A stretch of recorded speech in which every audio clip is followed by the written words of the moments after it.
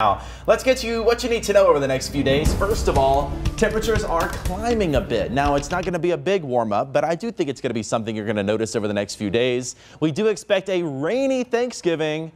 Most of the day actually going to feature some rain, and some of those showers could even last into Friday, maybe even early Saturday morning. As far as your Thanksgiving forecast goes, again, rain through most of the day, especially in the afternoon and evening. So if you do have to do anything on Thanksgiving, the earlier the better. I think rain moves in as early as 6 or 7 a.m. And once it starts, those steady showers are going to continue for most of the day on Thursday.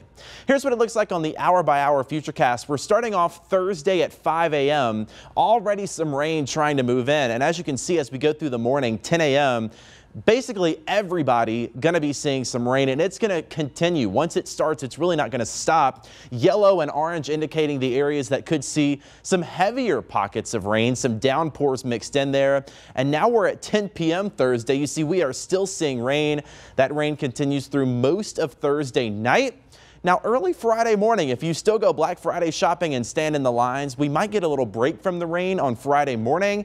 But I think by Friday afternoon and Friday evening, we could see a little bit more rain move on through here. So not as rainy on Friday, but you'll probably still want to have that umbrella on standby.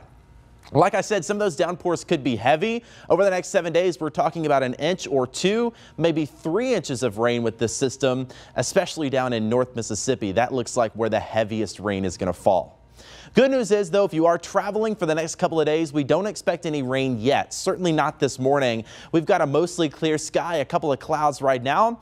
And again, it's still cold out there, not as cold as it has been. 26 Dyersburg, 36 in Oxford, 31 here in Memphis. So you'll still need the jacket. You'll probably need it through the rest of the morning, up to around 43 by 9 a.m.